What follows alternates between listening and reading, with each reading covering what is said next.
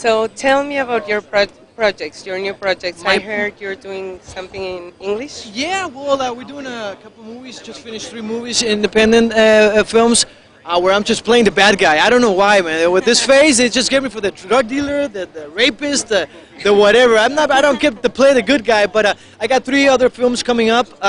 One in English. It's a mystery. Another, it's just a drama, a beautiful drama. A nice guy there.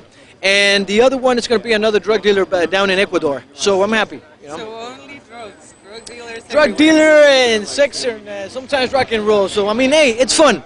As long as you do it in the films, it's fun. Right. What would you like to portray besides that? What would be something you would definitely want to do as an actor? As an actor, well, you know, obviously, one of these productions, it's my goal.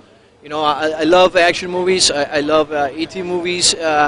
It's just a matter of time until I get to LA and start knocking doors down, you know, so it's just a matter of time.